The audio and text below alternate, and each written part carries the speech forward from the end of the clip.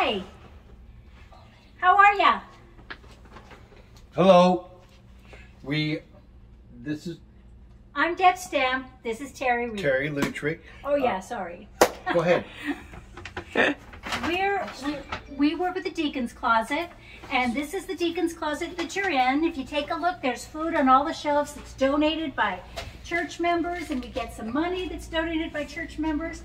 And then every Tuesday morning, bright and early, a team comes in and they pack up these bags, and we put them out.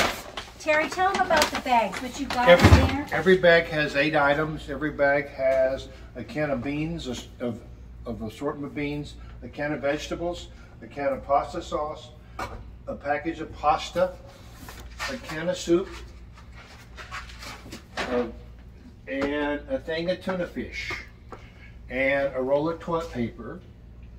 And then people come through and they get food, and everybody gets a bag. We average about 100 bags a week. So this is all volunteers. All the food,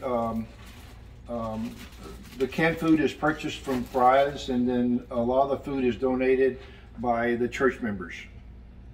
And we do have dog food and cat food on request for people who would like to keep their dogs and cats fed as well. So, and that's bagged weekly by one of our church members. And then we also have a lot of stuff we don't put in the bags: chili.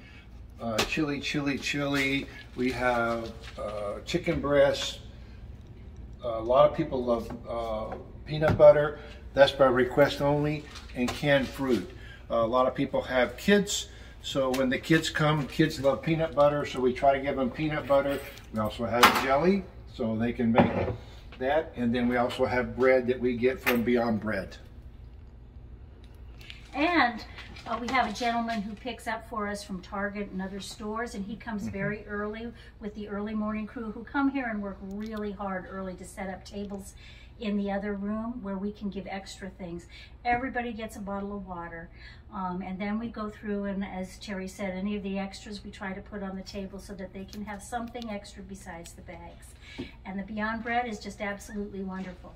And Paul, who comes and brings all our stuff from Target, brings myriads of things, whatever he gets. It can be fruit, vegetables, eggs, milk, cakes, a nice treat for people in a bag. And on the 3rd Tuesday of every month, which is going to be tomorrow, the Community Food Bank brings a clothing trailer that has clothing on it for the people that just want clothing, and they have a lot of toiletries on it.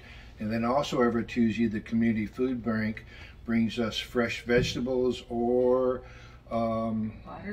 watermelons, fruit and stuff, and that's anywhere from 800 to 2,000 pounds, and we get that every week. So all the canned goods does not come in flip-tops like this.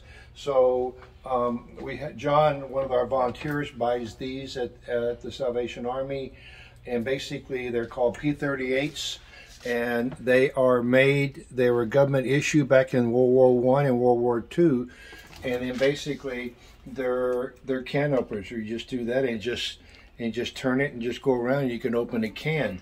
So he buys these, he puts them on a string, and they can put it around their neck, and they have a can opener. The volunteers here, everybody volunteers. We do this because there's a great need of hunger in this city. There's a lot of people homeless. A lot of people, even if they're not homeless, they don't get paid a lot of money, and they have a hard time buying food. It's either pay for rent or electricity or pay for food. So hopefully we can help them by giving them food to offset some of their costs. It's just a good feel. It's nice to see people. Everybody that come, 99% of the people that come through, they always say thank you, have a good day, and God bless you. They are very, very, very appreciative of what this church does for them. Yeah, and if you read the Bible and you read Jesus' story, he's really big on helping people who are less fortunate. He said the poor will be with you always, and he said that so we would know it's our job to help them. And there is a lot of hunger and there is a lot of poverty. And I've learned so much doing it. I've learned, you know, that a lot of times they need some cleaning supplies too. And a lot of times they're out in the streets, and to give them a can without a little pop-top lid is hard for them. And I didn't even think about those things. So I've learned some of the difficulties of being out there without very much. And I hope that I'm doing what Jesus would want me to do.